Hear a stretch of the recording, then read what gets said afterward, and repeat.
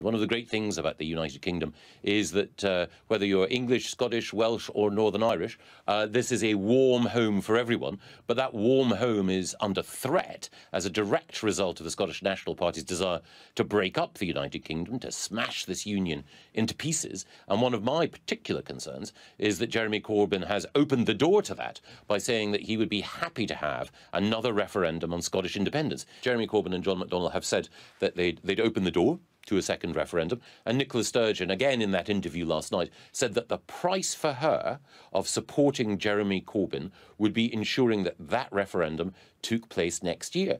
We simply cannot take the risk of having a Corbyn-Sturgeon coalition taking power and compelling this country to rerun the misery of two more referendums.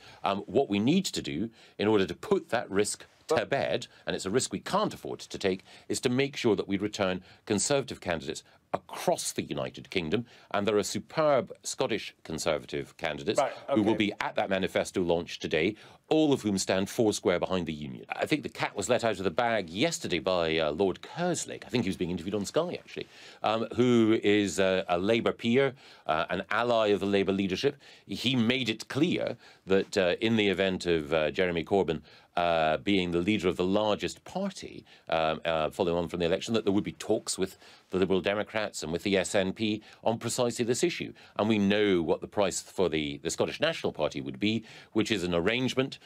You can call it a coalition, an alliance, a tendresse, whatever you want to call it. We all know what it would mean, and that is Jeremy Corbyn and Nicola Sturgeon deciding to have two referendums, one on Brexit, one on Scottish independence.